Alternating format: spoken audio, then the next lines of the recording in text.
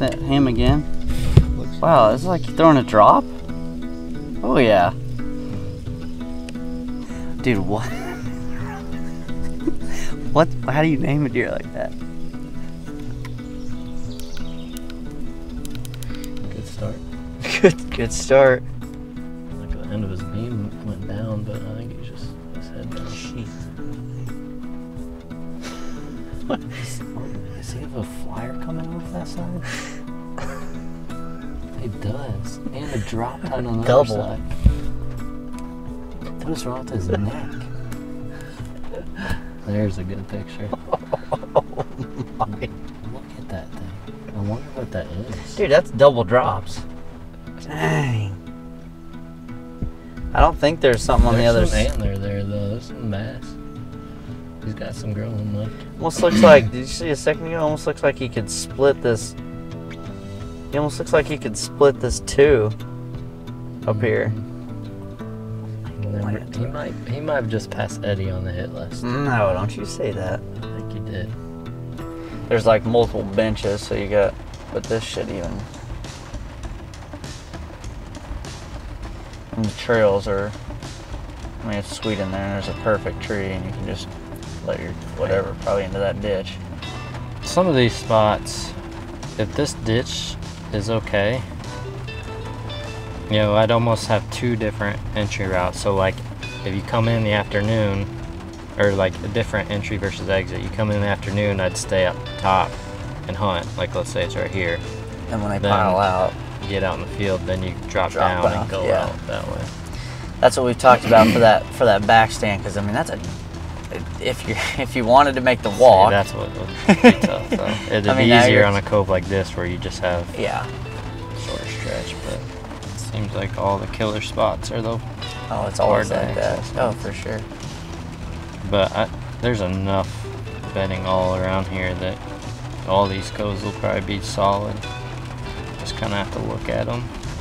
The other thing to look at too, I mean obviously we talked about this being a obvious crossing spot, but find some of these lower spots where the deer might shoot from here to here. You know what I mean? Like cruising where they're not jumping one ridge over. Yeah. Like dead across. A lot of times it's going to be in the narrower spots or where it starts to, where it's a little bit lower. So like it almost looks like right here it starts to drop off from this flat level. Where it's a little bit lower. It'll be a little bit lower. Something like this would be ideal for what I was talking about earlier, where you come in afternoon, hunt that, just drop straight down. That's a pretty short drop right there. And potentially one of these could be a multiple wind option. If that's a steep enough drop, or nothing's using it, you blow south, or it could be a north option too. We're starting with the maps, obviously because of the rain, but this is where you really need to get in there and find out where the deer are really coming into these coves at. You know, if everything seems to be coming in here, you're going to open up more wind options. Yeah, you're talking right there. You're talking, oh man, you're talking 100 feet in just a little while. But if you walk, some of these little like almost finger ridges and benches that come up, they're just killed. This looks like a likely entry. Yeah, there's a giant trail in there. As you guys can kind of tell, the rain kind of rolled in pretty quick here on us. Today we're actually at a new lease to Grant and myself. Me, Jared, and Gavin are down here, and this is Jared's first look at it. Grant and I have been down here twice, I believe. We've deployed cameras about 2 weeks ago, and we walked it one time in the spring. We have this lease with a close friend of ours, and we're really excited about it. As you've heard us kind of discussing, it's a pretty neat piece of ground. It's pretty much one giant ridgetop ag field surrounded by a bunch of cover on all sides. So it's a blank slate, and a place that I have zero hunting time on, and somewhere that's just going to take some time to figure out. So I brought Jared out. I've always, of course, us being good buddies and colleagues, we talk about all of our farms, but I rarely get him out to look at some pieces. So curious to pick his brain as hopefully this rain quits and we get to walk around on. I've got some ideas on maybe potential plots and some stand locations already, so it'd be cool to put Jared's eyes on them and to get to discuss back and forth using some of his experience and some of mine to hopefully come up with a solid game plan for this fall. Well, unfortunately, guys, the rain never let up yesterday. We waited it out for a couple hours in the truck, but it just would not relent. So we're back today with a pretty solid game plan. Obviously, you heard us talking about a lot of different spots and a lot of different options for food plots and stand locations and whatnot. And a lot of that stuff is kind of going to depend on food and what we decide to plant and stuff like that. So kind of hunting those feed to bed to feed patterns. But one thing that we were talking about, one thing I'd like some help on or some advice or Jared's opinion on is more of the rut stand kind of location stuff on a property like this. So that's what we're going to kind of focus on today. We'll cruise around and look at some of those coves and whatnot and maybe talk about seed and food plot stuff. But what I'm more curious about is where would you put yourself in that kind of November time frame when it's really on? Yeah, that'll be more fun anyways. I mean, you can do the hanging hunts and the coves and the afternoon feed locations, but let's go find a good rut spot and get it set up. You don't have to come back in until later. Yeah, I got a stand and sticks with me, so hopefully we can find a spot and get her hung.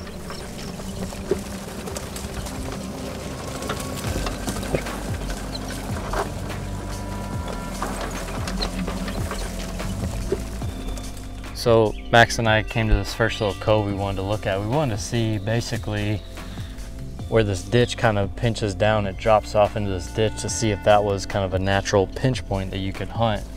You know, go in the morning, maybe a little bit after daylight, blow your wind out towards this field, and you're hunting that rut movement where it pinches down. But we get here and it's a lot steeper than what we thought. So if it's so steep that they're not actually traversing that side hill, it's potential they come out in this corner and go right across the edge of the field to get to the next patch of cover. Rather than traversing that side hill, they're going on the flat field part here. It doesn't necessarily change the effectiveness of the spot, it just changes the wind direction that you'd blow. So if the deer walk on the field side, now you're gonna blow a northerly wind back towards the ditch. Whereas, the ditch, right. You know, it's just depending on what deer or what side the deer are on. So let's look at this trail. Does it bend hard back to the wall? Mm-hmm. You've got onto like a finger ridge and then off into another. Are you on a trail right now? Yeah. Keep following it. Does it just cross the creek or does it? It just looks like it just keeps going up. I mean, it winds around, but I mean, I'll cross this little creek bed, but it's gonna keep going up the ditch. Yeah, see, what I'm saying is I don't think they continue to go anywhere in here. See, this is our pinch. That ditch that runs down. Yeah. All the deer go out into the field before they get there. Yeah, that's what I wondered. That's sweet. The tree selection right here near that washout, I'd almost lean towards, in like an afternoon, just get out a little bit, and then you're just hunting this cove. Yeah.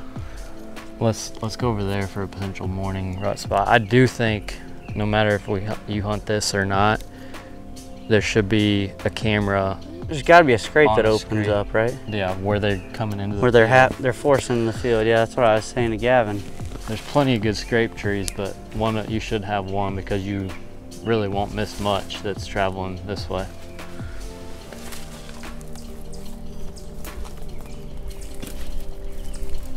Bush honeysuckle taking over in here. There's a great oak tree right there too. This looks like a perfect little bedding ridge though. I mean, it's a little bit close to the field, but yeah, look at, we're stepped off 50 yards. Look how thick it is. Yeah, our bed's central right here, boys and girls. Been laid in 364 out of the last 165 days. Another one right there too.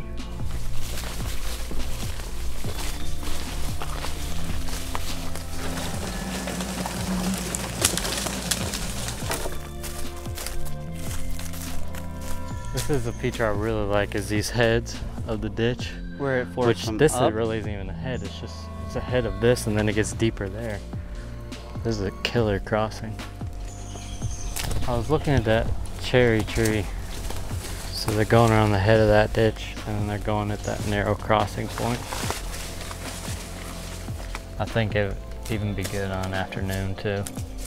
Coming in the field, and then in the evening you could drop straight down. And walk it out. In the mornings you probably don't want to, that's a tough climb and you're going to be leaving your scent across this spot that you're hunting. What do you think?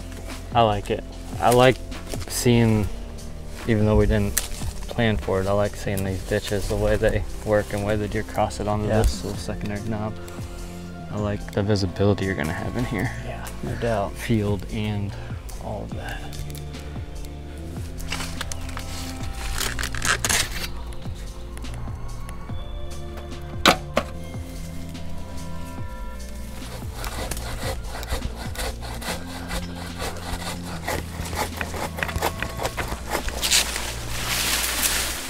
Some straight up toxic deal there.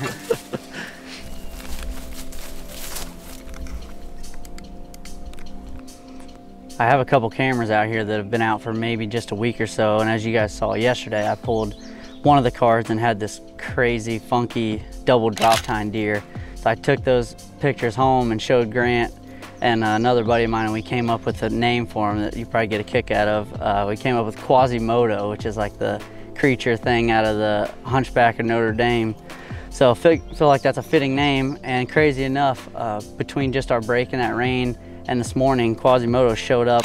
He's sitting here, and sure enough, he ended up splitting his G2 on the right side, and those drop tines have grown a few more inches. So hopefully Quasimodo sticks around. It'd be super cool to be able to hunt a deer like that, and hopefully even get some velvet footage of him this summer. But what a wild deer, double drops, never had one with double drops, and he looks like he's still got a little bit to go, so we'll see how he finishes out. Well, we accomplished most of the goal for today at least. Found a tree in a killer spot, but unfortunately there's a big poison ivy vine that I didn't feel like spending my 4th of July swole up with it. So we cut the vine and I'll come back and hang that stand, but ultimately it was certainly a success for me. Yeah, it was interesting, a good example of how important boots on the ground is too. Like we obviously started with Onyx and still referenced Onyx the entire time.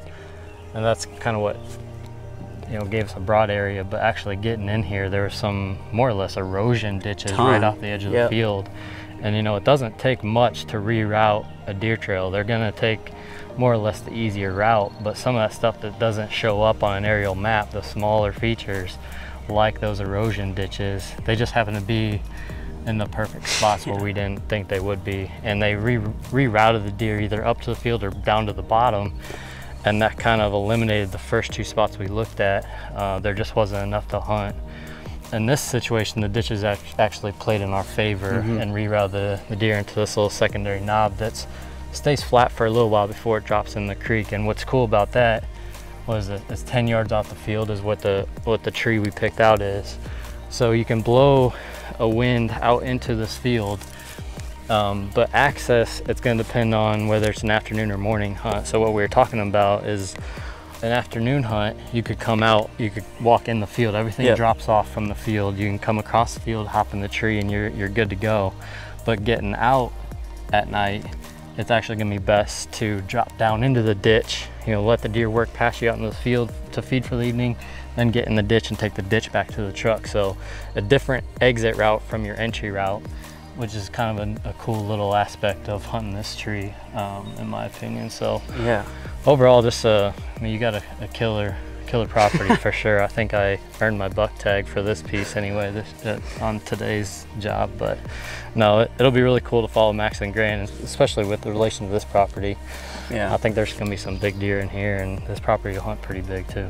Yeah, a lot of exciting things for this property on the horizon. We talked yesterday briefly about alternative options for food because likely can't afford and won't be able to, talking about leaving standing row crop, but there's always something to be done, whether it's just overseeing something simple like rye and stuff like that we'll continue to talk about. That'll be a project likely that they'll see in the next couple weeks, which will be exciting. You know, I learned a lot today. I appreciate Jared coming out. Probably my biggest takeaway from the day, and one thing I was kind of realizing as we were walking around talking, is that a lot of times in my head, if I'm thinking as a bow hunter about a pinch, I think too big picture, if that makes sense. Like I'm looking at this entire property and I'm like, all right, where's the biggest pinch? And although that does help and it's a likely spot and a great place and I'll probably end up hunting it, I don't always have to think about hunting the pinch of 1,000 acres, but maybe I'm hunting the pinch of 50 acres. So that was super unique. And I think that's exactly what this is. It might not be the best tree for a stand on the property, but as far as one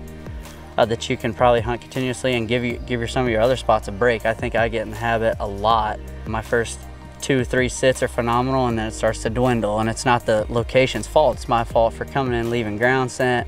Yeah. You know, you're gonna blow deer in and out every time you hunt. So this is super interesting and revealing for me, as maybe thinking a little smaller picture too, and the smaller scheme of things. So yeah, I would certainly agree with the statement. This is, I can almost guarantee this is not the best tree in the property, best spot in the property, but you got to have options. You got to, you're hunting different deer, but you're also just spreading out the pressure a little bit. This is probably the best one in terms of having a little bit of everything, taking into consideration access. I think the best spot on this farm, unfortunately, is the worst access, but you gotta have these other options too. So yeah, no, thanks for having me out. I love looking at new ground, and just it makes it more exciting to be able to follow you guys and watch how you guys do, knowing that I've seen the person or the property in person. So it'll be fun. I appreciate the outlook. We're excited to be able to, this is one of those properties that's big enough that it really pays off to be able to be mobile. And one thing that, you know, Grant and I have always tried to do that, and so this will give us a really good opportunity to try to be mobile. There's 1,000 different options and different coves to sit, whether it's early, late, when things are rocking and rolling. So that's going to be fun to take the hang and hunt setup. Obviously, when you get tired of that, maybe have a permanent set like this one will be, to give yourself a break. Yeah, for sure. With that being said, we wanted to key you guys in on a little sale that Novix is putting on right now. Today is July the 3rd, and they are running a sale.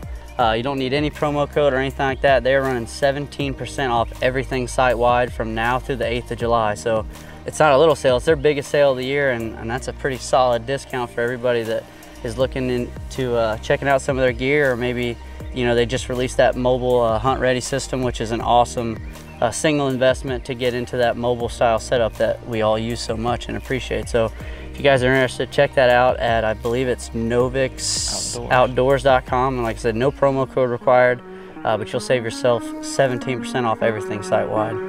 Appreciate you guys joining. Have a happy 4th of July, and we'll see you next week.